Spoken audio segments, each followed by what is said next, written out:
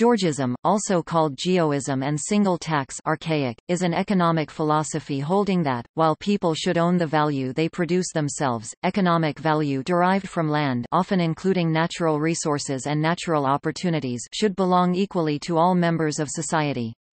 Developed from the writings of the economist and social reformer Henry George, the Georgist paradigm seeks solutions to social and ecological problems, based on principles of land rights and public finance which attempt to integrate economic efficiency with social justice. Georgism is concerned with the distribution of economic rent caused by natural monopolies, pollution, and the control of commons, including title of ownership for natural resources and other contrived privileges, e.g., intellectual property. Any natural resource which is inherently limited in supply can generate economic rent, but the classical and most significant example of land monopoly involves the extraction of common ground rent from valuable urban locations. Georgists argue that taxing economic rent is efficient, fair, and equitable. The main Georgist policy recommendation is a tax assessed on land value. Georgists argue that revenues from a land value tax (LVT) can be used to reduce or eliminate existing taxes, for example, on income, trade, or purchases, that are unfair and inefficient. Some Georgists also advocate for the return of surplus public revenue to the people by means of a basic income or citizens' dividend. Economists since Adam Smith and David Ricardo have observed that, unlike other taxes, a public levy on land value does not cause economic inefficiency. A land value tax also has progressive tax effects, in that it is paid primarily by the wealthy, the landowners, and it cannot be passed on to tenants, workers, or users of land. Advocates of land value taxes argue that they would reduce economic inequality, increase economic efficiency, remove incentives to under-utilize urban land, and reduce property speculation. The philosophical basis of Georgism dates back to several early thinkers such as John Locke, Baruch Spinoza, and Thomas Paine, but the concept of gaining public revenues mainly from land and natural resource privileges was widely popularized by Henry George and his first book, Progress and Poverty, 1879. Georgist ideas were popular and influential during the late 19th and early 20th century. Political parties, institutions and communities were founded based on Georgist principles during that time. Early devotees of Henry George's economic philosophy were often termed single taxers for their political goal of raising public revenue mainly from a land value tax, although Georgists endorsed multiple forms of rent capture, e.g., seigniorage, as legitimate.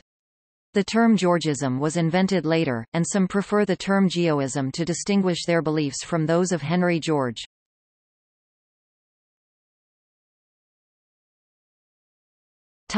Main tenets. Henry George is best known for popularizing the argument that government should be funded by a tax on land rent rather than taxes on labor. George believed that although scientific experiments could not be performed in political economy, theories could be tested by comparing different societies with different conditions and by thought experiments about the effects of various factors.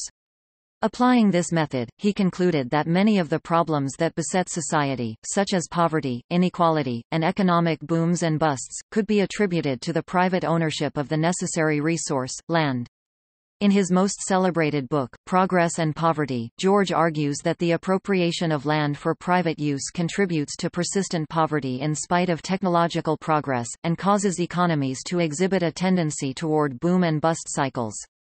According to George, people justly own what they create, but that natural opportunities and land belong equally to all. The tax upon land values is, therefore, the most just and equal of all taxes. It falls only upon those who receive from society a peculiar and valuable benefit, and upon them in proportion to the benefit they receive. It is the taking by the community, for the use of the community, of that value which is the creation of the community. It is the application of the common property to common uses. When all rent is taken by taxation for the needs of the community, then will the equality ordained by nature be attained. No citizen will have an advantage over any other citizen save as is given by his industry, skill, and intelligence, and each will obtain what he fairly earns.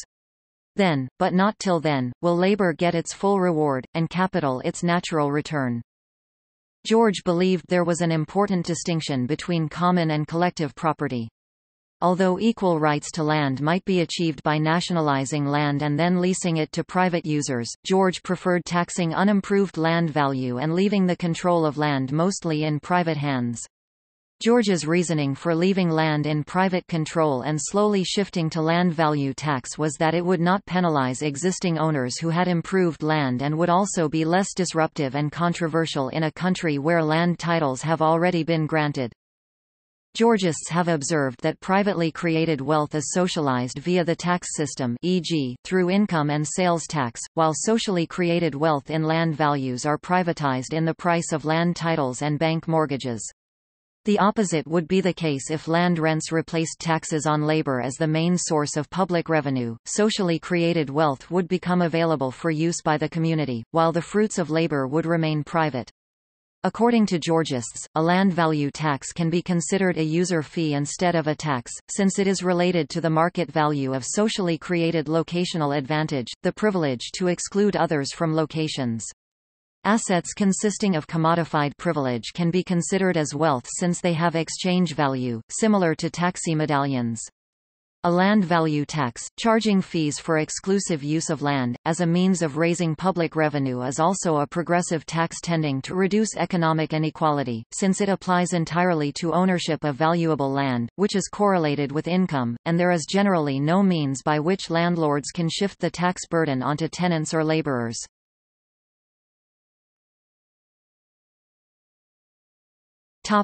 Economic properties. Standard economic theory suggests that a land value tax would be extremely efficient. Unlike other taxes, it does not reduce economic productivity. Milton Friedman described Henry George's tax on unimproved value of land as the least bad tax, since unlike other taxes, it would not impose an excess burden on economic activity, leading to zero or even negative deadweight loss. Hence, a replacement of other more distortionary taxes with a land value tax would improve economic welfare. As land value tax can improve the use of land and redirect investment toward productive, non-rent-seeking activities, it could even have a negative deadweight loss that boosts productivity. Because land value tax would apply to foreign land speculators, the Australian Treasury estimated that land value tax was unique in having a negative marginal excess burden, meaning that it would increase long-run living standards. It was Adam Smith who first noted the efficiency and distributional properties of a land value tax in his book, The Wealth of Nations. Ground rents are a still more proper subject of taxation than the rent of houses. A tax upon ground rents would not raise the rents of houses. It would fall altogether upon the owner of the ground rent, who acts always as a monopolist, and exacts the greatest rent which can be got for the use of his ground. More or less can be got for it according as the competitors happen to be richer or poorer, or can afford to gratify their fancy for a particular spot of ground at a greater or smaller expense. In every country the greatest number of rich competitors is in the capital, and it is there accordingly that the highest ground rents are always to be found. As the wealth of those competitors would in no respect be increased by a tax upon ground rents, they would not probably be disposed to pay more for the use of the ground. Whether the tax was to be advanced by the inhabitant, or by the owner of the ground, would be of little importance. The more the inhabitant was obliged to pay for the tax, the less he would incline to pay for the ground, so that the final payment of the tax would fall altogether upon the owner of the ground rent. Both ground rents and the ordinary rent of land are a species of revenue which the owner, in many cases, enjoys without any care or attention of his own. Though a part of this revenue should be taken from him in order to defray the expenses of the state, no discouragement will thereby be given to any sort of industry. The annual produce of the land and labor of the society, the real wealth and revenue of the great body of the people, might be the same after such a tax as before. Ground rents and the ordinary rent of land are, therefore, perhaps, the species of revenue which can best bear to have a peculiar tax imposed upon them. Nothing can be more reasonable than that a fund which owes its existence to the good government of the state should be taxed peculiarly, or should contribute something more than the greater part of other funds, towards the support of that government. Benjamin Franklin and Winston Churchill made similar distributional and efficient arguments for taxing land rents.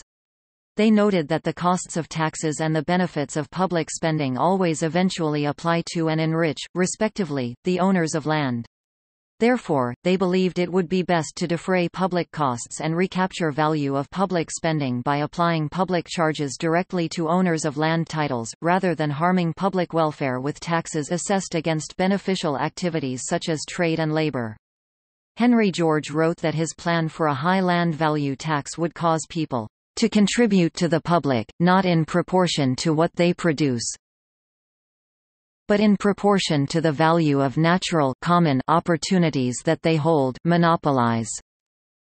He went on to explain that, by taking for public use that value which attaches to land by reason of the growth and improvement of the community, it would make the holding of land unprofitable to the mere owner, and profitable only to the user. A high land value tax would discourage speculators from holding valuable natural opportunities like urban real estate unused or only partially used. Henry George claimed this would have many benefits, including the reduction or elimination of tax burdens from poorer neighborhoods and agricultural districts, the elimination of a multiplicity of taxes and expensive obsolete government institutions, the elimination of corruption, fraud, and evasion with respect to the collection of taxes, the enablement of true free trade, the destruction of monopolies, the elevation of wages to the full value of labor, the transformation of labor-saving inventions into blessings for all, and the equitable distribution of comfort, leisure, and other advantages that are made possible by an advancing civilization. In this way, the vulnerability that market economies have to credit bubbles and property manias would be reduced.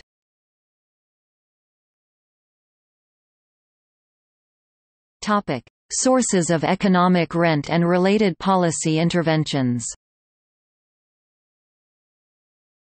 Income flow resulting from payments for restricted access to natural opportunities or for contrived privileges over geographic regions is termed economic rent. Georgists argue that economic rent of land, legal privileges, and natural monopolies should accrue to the community, rather than private owners. In economics, land is everything that exists in nature independent of human activity. George explicitly included climate, soil, waterways, mineral deposits, laws, forces of nature, public ways, forests, oceans, air, and solar energy in the category of land. While the philosophy of Georgism does not say anything definitive about specific policy interventions needed to address problems posed by various sources of economic rent, the common goal among modern Georgists is to capture and share or reduce rent from all sources of natural monopoly and legal privilege. Henry George shared the goal of modern Georgists to socialize or dismantle rent from all forms of land monopoly and legal privilege. However, George emphasized mainly his preferred policy known as land value tax, which targeted a particular form of unearned income known as ground rent. George emphasized ground rent because basic locations were more valuable than other monopolies and everybody needed locations to survive, which he contrasted with the less significant streetcar and telegraph monopolies, which George also criticized. George likened the problem to a laborer traveling home who is waylaid by a series of highway robbers along the way, each who demand a small portion of the traveler's wages, and finally at the very end of the road waits a robber who demands all that the traveler has left. George reasoned that it made little difference to challenge the series of small robbers when the final robber remained to demand all that the common laborer had left. George predicted that over time technological advancements would increase the frequency and importance of lesser monopolies, yet he expected that ground rent would remain dominant. George even predicted that ground rents would rise faster than wages and income to capital, a prediction that modern analysis has shown to be plausible. Since the supply of land is fixed, common ground rent is still the primary emphasis of Georgists because of its large value and the known diseconomies of misused land. However, there are other sources of rent that are theoretically analogous to ground rent and are debated topics of Georgists. The following are some sources of economic rent. Extractable resources, minerals and hydrocarbons. Severables, forests and stocks of fish. Extraterrestrial domains, geosynchronous orbits and airway corridor use. Legal privileges that apply to specific location, taxi medallions, billboard and development permits, or the monopoly of electromagnetic frequencies. Restrictions, taxes of pollution or severance, tradable emission permits and fishing quotas. Right-of-way transportation used by railroads, utilities, and Internet service providers. Issuance of legal tender, see seigniorage. Privileges that are less location-dependent but that still exclude others from natural opportunities, patents, where free competition is impossible, such as telegraphs, water, gas, and transportation. George wrote, "Such business becomes a proper social function, which should be controlled and managed by and for the whole people concerned." Georgists were divided by this question of natural monopolies and often favored public ownership only of the rents from common rights of way, rather than public ownership of utility companies themselves.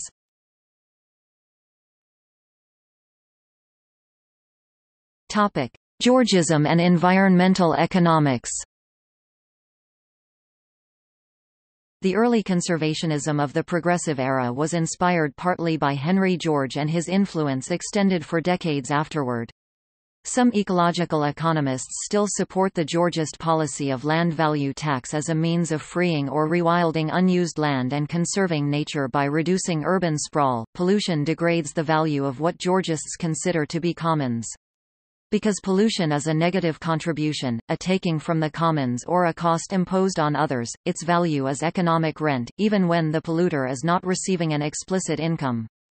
Therefore, to the extent that society determines pollution to be harmful, most Georgists propose to limit pollution with taxation or quotas that capture the resulting rents for public use, restoration, or a citizen's dividend. Georgism is related to the school of ecological economics, since both propose market-based restrictions for pollution. The schools are compatible in that they advocate using similar tools as part of a conservation strategy, but they emphasize different aspects.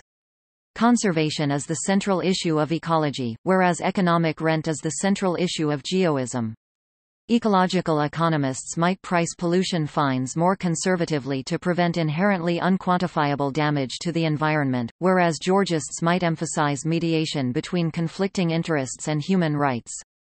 Geolibertarianism, a market-oriented branch of geoism, tends to take a direct stance against what it perceives as burdensome regulation and would like to see auctioned pollution quotas or taxes replace most command and control regulation. Since ecologists are primarily concerned with conservation, they tend to emphasize less the issue of equitably distributing scarcity, pollution rents, whereas Georgists insist that unearned income not accrue to those who hold title to natural assets and pollution privilege. To the extent that geoists recognize the effect of pollution or share conservationist values, they will agree with ecological economists about the need to limit pollution, but geoists will also insist that pollution rents generated from those conservation efforts do not accrue to polluters and are instead used for public purposes or to compensate those who suffer the negative effects of pollution. Ecological economists advocate similar pollution restrictions but, emphasizing conservation first, might be willing to grant private polluters the privilege to capture pollution rents. To the extent that ecological economists share the geoist view of social justice, they would advocate auctioning pollution quotas instead of giving them away for free.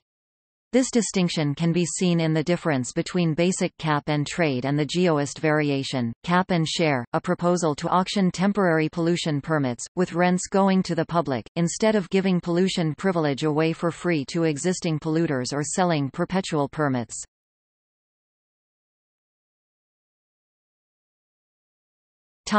Revenue uses.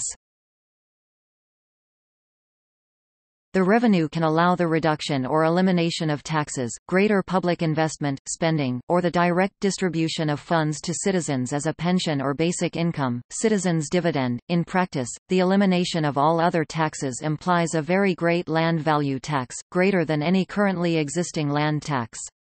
Introducing a land value tax greater than the value of existing taxes would, at an uncertain point, inevitably cause the price of all land titles to decrease. George did not believe landowners should be compensated, and described the issue as being analogous to compensation for former slave owners. Other geoists disagree on the question of compensation. Some advocate complete compensation while others endorse only enough compensation required to achieve Georgist reforms. Geoists have also long differed from George as to the degree of rent capture needed.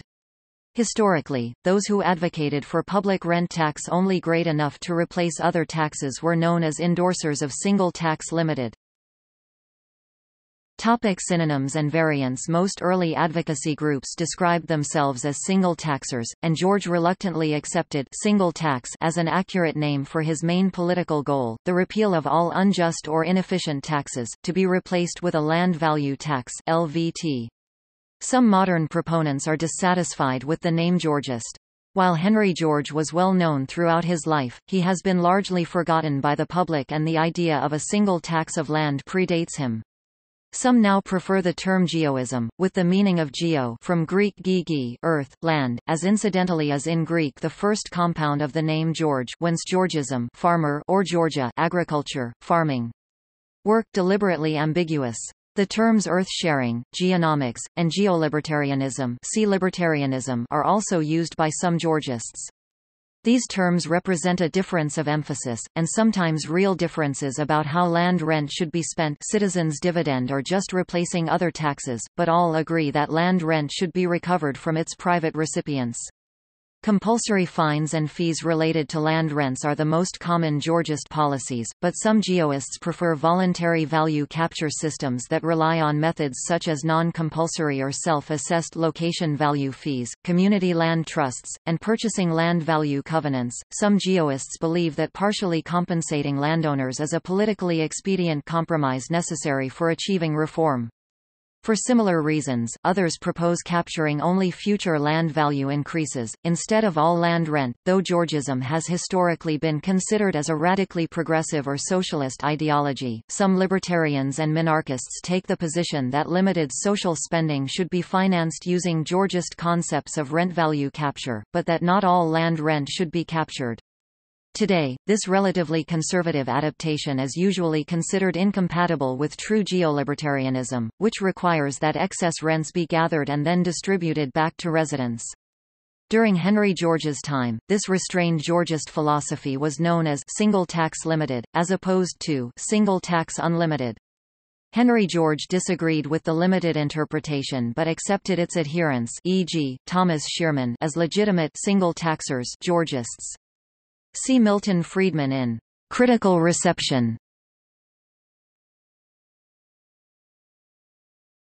Topic: Influence. Georgist ideas heavily influenced the politics of the early 20th century. Political parties that were formed based on Georgist ideas include the United States Commonwealth Land Party, the Henry George Justice Party, the Single Tax League, and Denmark's Justice Party. In the UK during 1909, the Liberal government included a land tax as part of several taxes in the People's Budget intended to redistribute wealth, including a progressively graded income tax and an increase of inheritance tax. This caused a crisis which resulted indirectly in reform of the House of Lords.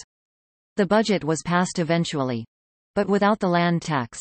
In 1931, the minority Labour government passed a land value tax as Part 3 of the 1931 Finance Act. However, this was repealed in 1934 by the national government before it could be implemented. In Denmark, the Georgist Justice Party has previously been represented in Folketinget. It formed part of a centre-left government 1957–60 and was also represented in the European Parliament 1978–79. The influence of Henry George has waned over time, but Georgist ideas still occasionally emerge in politics. In the United States 2004 presidential campaign, Ralph Nader mentioned Henry George in his policy statements. Economists still generally favor a land value tax. Milton Friedman publicly endorsed the Georgist land value tax as the least bad tax. Joseph Stiglitz stated that not only was Henry George correct that a tax on land is non-distortionary, but in an equilibrium society, tax on land raises just enough revenue to finance the optimally chosen level of government expenditure. He dubbed this proposition the Henry George theorem. Topic: Communities. Several communities were also initiated with Georgist principles during the height of the philosophy's popularity. Two such communities that still exist are Arden, Delaware, which was founded in 1900 by Frank Stevens and Will Price, and Fairhope, Alabama, which was founded in 1894 by the auspices of the Fairhope Single Tax Corporation. Some established communities in the United States also adopted Georgist tax policies. A Georgist in Houston, Texas, Joseph J. Pastoriza, promoted a Georgist club in that city established in 1890. Years later, in his capacity as a city alderman, he was selected to serve as Houston Tax Commissioner, and promulgated a Houston Plan of Taxation in 1912. Improvements to land and merchants' inventories were taxed at 25% of appraised value, unimproved land was taxed at 70% of appraisal, and personal property was exempt. This Georgist tax continued until 1915, when two courts struck it down as violating the Texas Constitution in 1915. This quashed efforts in several other Texas cities which took steps towards implementing the Houston Plan in 1915: Beaumont, Corpus Christi, Galveston, San Antonio, and Waco. The German protectorate of the Kiautschou Bay Concession in Jiaozhou Bay, China fully implemented Georgist policy. Its sole source of government revenue was the land value tax of 6% which it levied in its territory. The German government had previously had economic problems with its African colonies caused by land speculation. One of the main reasons for using the land value tax in Jiaozhou Bay was to eliminate such speculation, which the policy achieved. The colony existed as a German protectorate from 1898 until 1914, when seized by Japanese and British troops. In 1922 the territory was returned to China. Georgist ideas were also adopted to some degree in Australia, Hong Kong, Singapore, South Africa, South Korea, and Taiwan. In these countries, governments still levy some type of land value tax, albeit with exemptions. Many municipal governments of the U.S. depend on real property tax as their main source of revenue, although such taxes are not Georgist as they generally include the value of buildings and other improvements. One exception is the town of Altoona, Pennsylvania, which for a time in the 21st century only taxed land value, phasing in the tax in 2002, relying on it entirely for tax revenue from 2011, and ending it 2017. The Financial Times noted that Altoona is using LVT in a city where neither land nor buildings have much value. Topic: institutes and organizations. Various organizations still exist that continue to promote the ideas of Henry George. According to the American Journal of Economics and Sociology, the periodical Land and Liberty, established in 1894, is the longest-lived Georgist project in history. Founded during the Great Depression in 1932, the Henry George School of Social Science in New York offers courses, sponsors seminars, and publishes research in the Georgist paradigm. Also in the U.S., the Lincoln Institute of Land Policy was established in 1974 based on the writings of Henry George. It seeks to improve the dialogue about urban development, the built environment, and tax policy in the United States and abroad. The Henry George Foundation continues to promote the ideas of Henry George in the UK. The U is an international umbrella organization that brings together organizations worldwide that seek land value tax reform.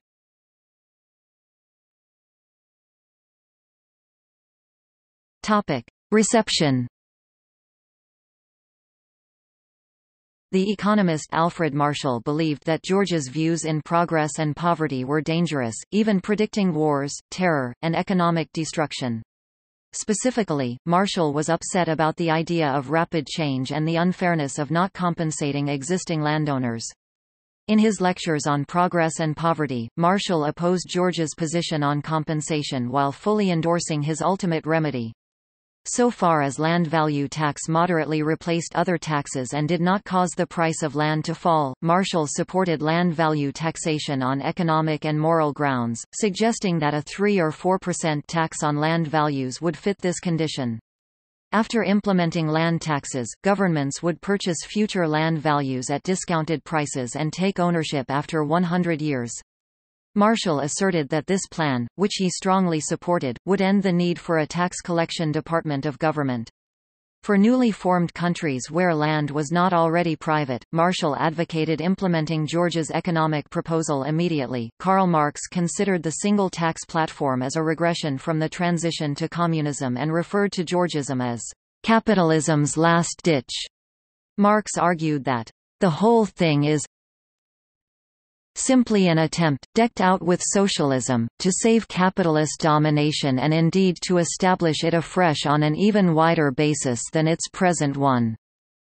Marx also criticized the way land value tax theory emphasizes the value of land, arguing that his fundamental dogma is that everything would be all right if ground rent were paid to the state.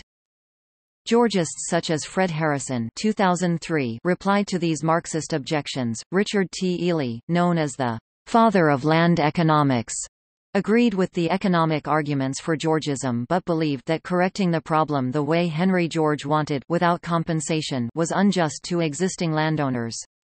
In explaining his position, Ely wrote that, "If we have all made a mistake, should one party to the transaction alone bear the cost of the common blunder?" John R. Commons supported Georgist economics, but opposed what he perceived as an environmentally and politically reckless tendency for advocates to rely on a one-size-fits-all approach to tax reform, specifically, the single tax framing. Commons concluded the distribution of wealth, with an estimate that perhaps 95% of the total values represented by these millionaire fortunes is due to those investments classed as land values and natural monopolies and to competitive industries aided by such monopolies. And that tax reform should seek to remove all burdens from capital and labor and impose them on monopolies. However, he criticized Georgists for failing to see that Henry George's anti-monopoly ideas must be implemented with a variety of policy tools. He wrote, "Trees do not grow into the sky. They would perish in a high wind, and a single truth, like a single tax, ends in its own destruction." Commons uses the natural soil fertility and value of forests as an example of this destruction, arguing that a tax on the in situ value of those depletable natural resources can result in overuse or over-extraction. Instead, Commons recommends an income tax-based approach to forests similar to a modern Georgist severance tax. Other contemporaries such as Austrian economist Frank Fetter and neoclassical economist John Bates Clark argued that it was impractical to maintain the traditional distinction between land and capital, and used this as a basis to attack Georgism. Mark Blaug, a specialist in the history of economic thought, credits Fetter and Clark with influencing mainstream economists to abandon the idea that land is a unique factor of production and hence that there is any special need for a special theory of ground rent, claiming that this is in fact the basis of all the attacks on Henry George by contemporary economists and certainly the fundamental reason why professional economists increasingly ignored him. Robert Solow endorsed the theory of Georgism, but is wary of the perceived injustice of expropriation. Solow stated that taxing away expected land rents would have no semblance of fairness. However, Georgism would be good to introduce where location values were not already privatized or if the transition could be phased in slowly. Milton Friedman agreed that the Henry George argument is the least bad means of raising needed public revenue. However, Friedman viewed Georgism as partially immoral, due to a difference of opinion about the validity of vested property rights in land.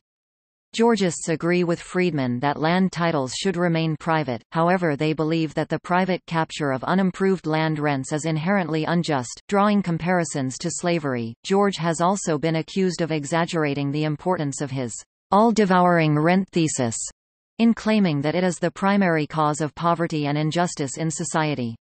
George argued that the rent of land increased faster than wages for labor because the supply of land is fixed. Modern economists, including Otmar Edenhofer, have demonstrated that George's assertion is plausible but was more likely to be true during George's time than now. An early criticism of Georgism was that it would generate too much public revenue and result in unwanted growth of government, but later critics argued that it would not generate enough income to cover government spending. Joseph Schumpeter concluded his analysis of Georgism by stating that It is not economically unsound, except that it involves an unwarranted optimism concerning the yield of such a tax. Economists who study land conclude that Schumpeter's criticism is unwarranted because the rental yield from land is likely much greater than what modern critics such as Paul Krugman suppose. Krugman agrees that land value taxation is the best means of raising public revenue but asserts that increased spending has rendered land rent insufficient to fully fund government. Georgists have responded by citing studies and analyses implying that land values of nations like the US, UK, and Australia are more than sufficient to fund all levels of government. Anarcho-capitalist political philosopher and economist Murray Rothbard criticized Georgism in Man, Economy, and State as being philosophically incongruent with subjective value theory, and further stating that land is irrelevant in the factors of production, trade, and price systems, but this critique is seen by some, including other opponents of Georgism, as relying on false assumptions and flawed reasoning. Austrian economist Friedrich Hayek credited early enthusiasm for Henry George with developing his interest in economics. Later, Hayek said that the theory of Georgism would be very strong if assessment challenges did not result in unfair outcomes, but he believed that they would. After studying progress and poverty, Tyler Cowen concluded, George had some good economic arguments, but was politically naive. At the margin we should move in George's direction, but ultimately landowners have to be part of the building coalitions rather than pure victims.